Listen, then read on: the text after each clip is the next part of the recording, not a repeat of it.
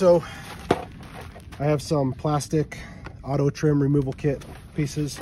I'm just going to try to use these to scrape the remainder of this glass off the van. I have some plastic on the ground, so I'm just going to rip that off.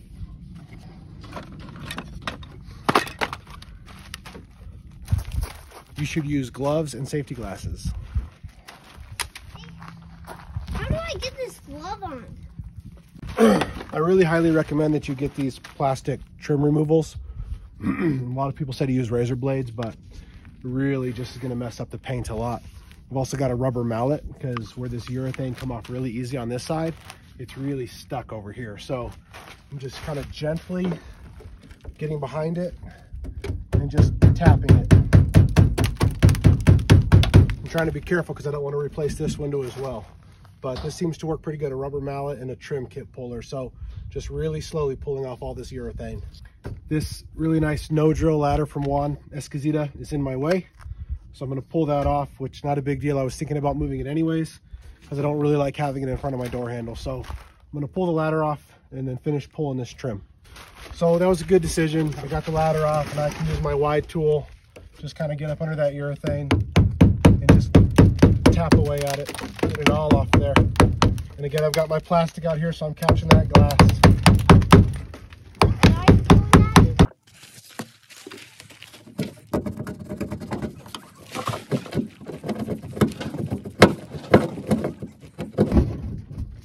So you can see how this plastic piece is eating at the urethane and getting down to the primer, but it's not chipping the paint, which is pretty important.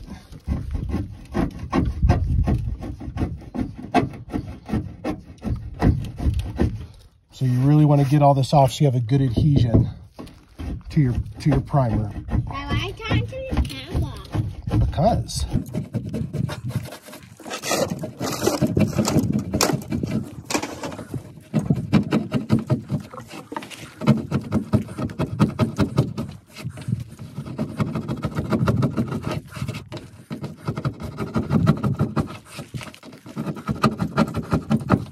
so we're making really good progress here. You can see I'm exposing all the green primer, and then I'm losing my edge on my plastic tool, so I'm just going to file that back out so I have a nice sharp edge to keep chipping with. I haven't lost any paint or primer down to the metal so far, which I'm pretty happy with. So say hi, Joey. So that's the goal. We're going to keep trying to get this off without actually getting down to the bare metal on the van. We're almost there. Yeah. Okay, go turn it off.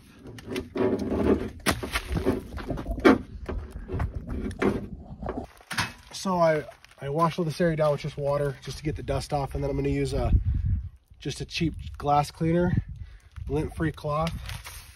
You just really want to make sure there's no debris left on here that's going to come between your primer or your adhesive and cause this not to stick long term. So I'm going to wash this 3 or 4 times.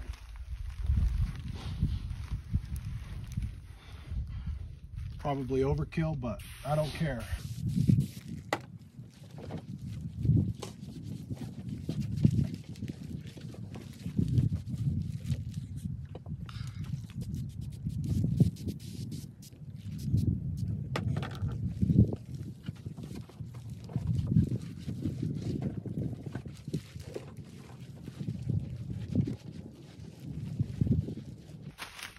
All right, so I'm not a window guy. This is what I chose to use. The directions on this call for this 3M single step primer. And I think you're supposed to have bought some applicator thing, but I didn't. So let's hope that cotton balls don't mean that my window's gonna fall off, because that's how I'm gonna put it on there. But you're supposed to put this on, let it dry for about 5 minutes, then adhere this, and then hopefully it works. Dry for 5 minutes? You're supposed to open this up and read the directions, but I'm not really going to do that. So let's see what happens.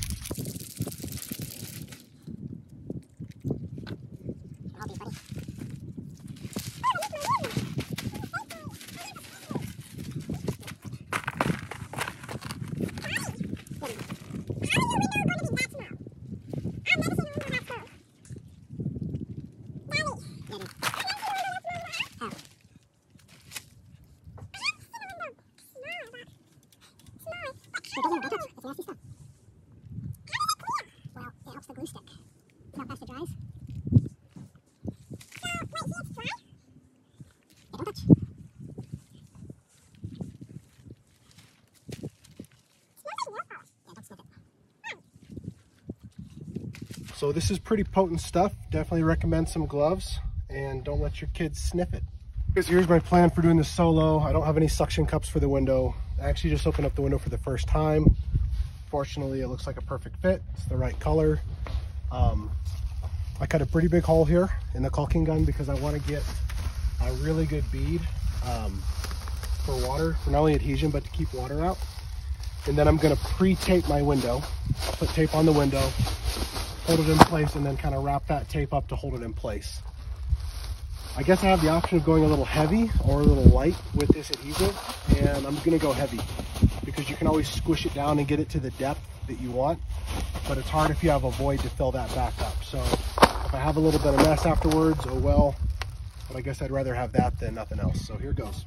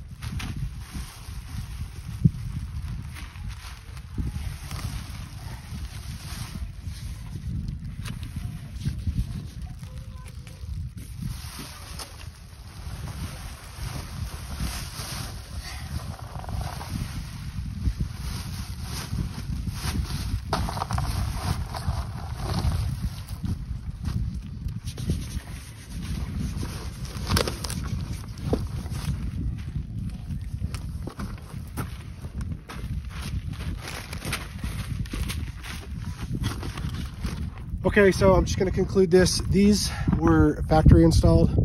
I don't really know what they're for, maybe just to set them in each corner. The replacement window didn't come with any, and so we'll see if the window falls out. The only thing I recommend is I used a shop vac to clean up all the broken glass down here because it is just so sharp. So just be real careful with that. But the piece of glass on Amazon, I'll link it, is like $80 plus shipping. So maybe 110 bucks from Amazon.